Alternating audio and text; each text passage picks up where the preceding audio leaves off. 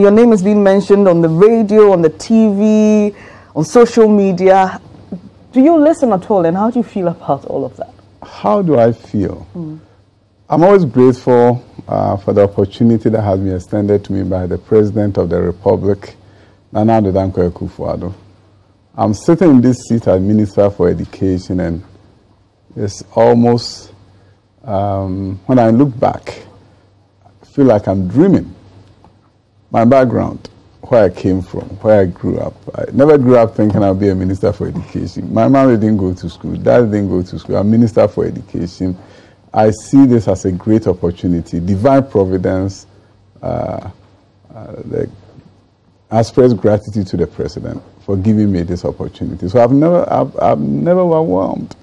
I always look at what we'll be able to do, and the joy of that gives me the energy to overcome any challenges that come. And I also don't look at what I'm seeing.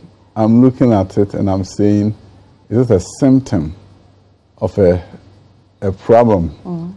And how do I get to the root of the problem? So I don't spend all my time on the symptom without going to the root cause and then putting to bed the root cause, so that the symptom that we are talking about will no longer exist. So I don't get overwhelmed at all.